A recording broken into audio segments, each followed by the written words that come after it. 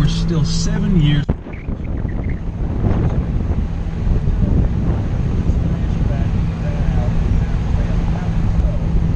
Very busy place. It featured a large hotel, stage office, railroad station, and even had its own newspaper.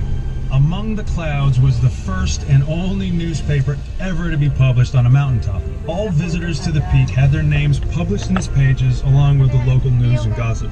In fact, the latest daily editions used to make their way down after hours on the cog railway track on a contraption known as a slide board, or more popularly known as Devil's Shingle. Real history was made again in an unlikely little vehicle looking like a horse-drawn buggy without the horse became the first motor car to climb the mountain. As noted in Flora Stanley's account of the adventure, their journey received more laughter than laurels, as motor vehicles were still a virtually unknown sight to the general public. The amazed responses of the folks in each village they passed through combined with the secure of what the new invention would be capable of. As expressed in an 1897 letter to his wife after one of their horseless carriages nearly caused an accident in town. I wrote you some time ago about motor carriages. Well, I am building one. I'm making all the plans, and it will weigh 350 pounds, and it will be 4 inches wider and 5 inches longer than our best buggy was. It will cost me about $500. It will not be afraid of a steamroller and will have no bad habits. It will stand without hitching. And perhaps that is all it will do. Well, as history had shown us, it did do more than hide your brakes.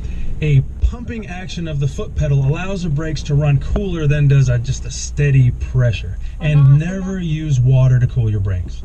If they begin to fade, stop at the next pullout and allow them to cool while you enjoy the view.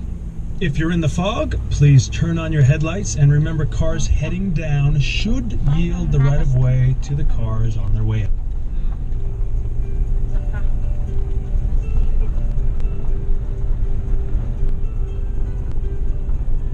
You may have seen hikers while you're on the summit. Some are day hikers, climbing the mountains or traversing the presidential range by any of the miles of trails that crisscross the slopes. Many begin from the Appalachian Mountain Club's headquarters, just south of here in Pinkham Notch. Visible just above the AMC base camp is Tuckerman Ravine, famed for the challenging spring skiing. But skiing in this ravine is not for the faint of heart or casual skier. The head wall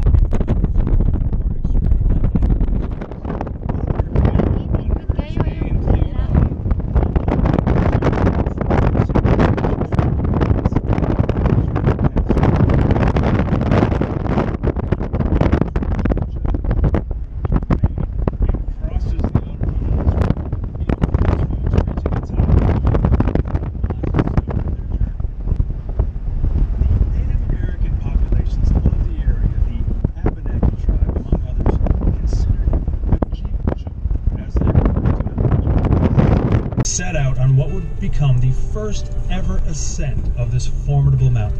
Whether it was riches, glory, adventure, or a combination of all three he sought, Darby and his guides achieved their quest and their place in history more than 300. After the wake-up call, the mountain rolled over and went back to sleep for about another 150 years. And it was the Crawford family, Abel and then Ethan after him, who finally began housing and then guiding guests around Mount Washington.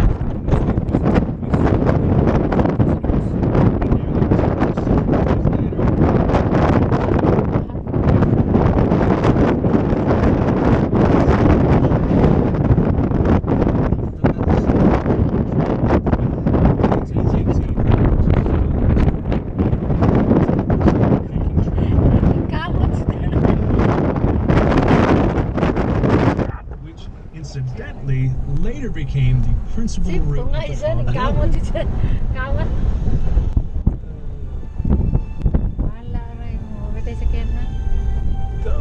The world above treeline is your world now, and through your care, its rarity will be preserved for the next time that you come, or for all those who come after.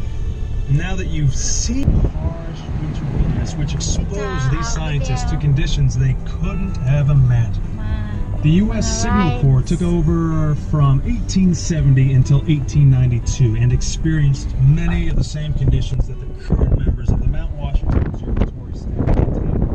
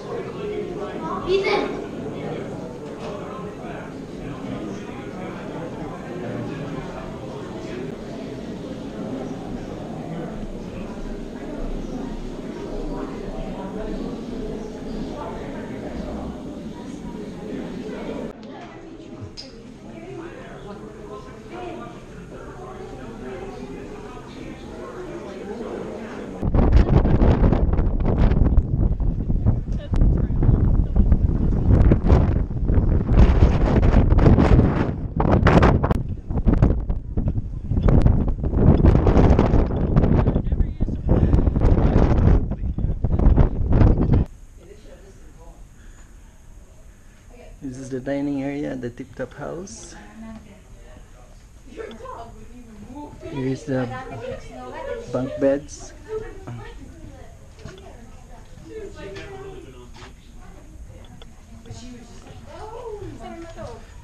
Hikers. Oh, nilindot di ay.